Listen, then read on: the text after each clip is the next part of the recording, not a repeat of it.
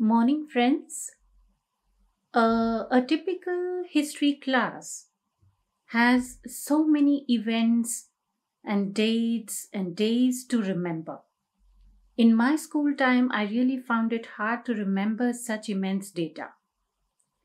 But recently, on 26 January, we celebrated the Indian Republic Day, marking the foundation of the Indian Constitution.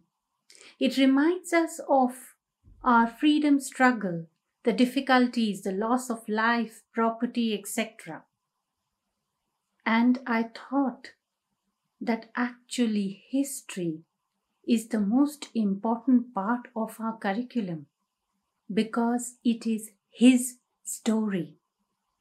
The negative psychology, the greed for power, wealth in his mind, that is a inhuman, selfish mind, leads to manipulation, and the human race is forced into battles, slavery, abuse, violence, bloodshed.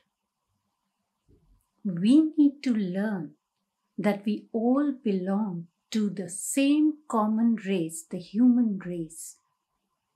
We have diversity only in the varieties of foods, clothing, talents, etc. But we all have the same emotions of love, respect, and affection for each other.